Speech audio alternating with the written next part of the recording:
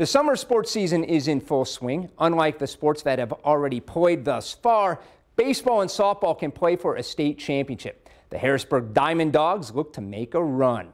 Now the Bulldogs hosting Anna Jonesboro.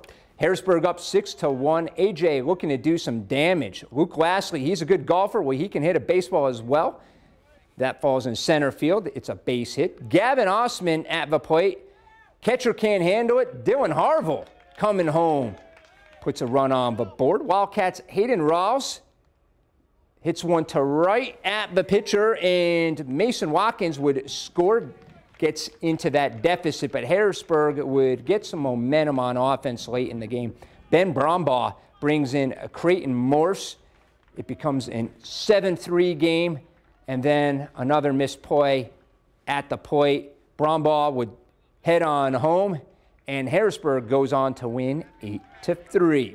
More high school baseball. Massac County at Carterville. Drew Pesca on the bump for the Lions. Gets the strike 3 call. And with a runner on, same inning in the first, Massac County getting aggressive, but don't run on Ben Hake. What a throw to third.